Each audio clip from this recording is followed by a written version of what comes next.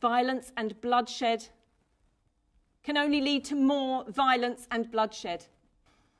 Communities must come together to ease tensions and to succeed where the politicians have clearly failed. As a country, I feel we have placed a foot on the wrong path.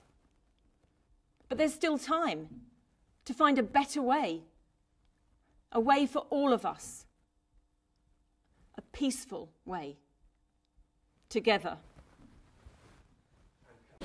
He don't need me. He's made that perfectly clear. He does. And to be honest, so do we. You're our last hope, and if you can't help him, then I don't know what we're going to do. The fight is just around the corner, and we have got to get through to him. There was this guy at my AA group. His name's Billy. He was a boxer. He had a bright future ahead of him. He fought in the Olympics back in 2008. Had a couple of big fights after that. Mum died, Dad, 6 months ago. We all miss her. You more than anyone after all the years you were together. But life has to go on, and I have to go to work.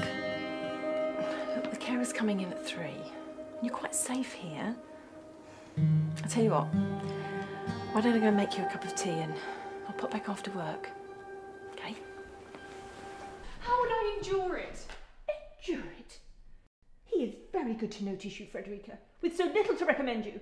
Stupid girl! Have you not an idea of the misery it would cause me? I am absolutely determined upon you accepting him. I am sorry, Mamma, but I cannot be prevailed upon to marry a man I do not respect.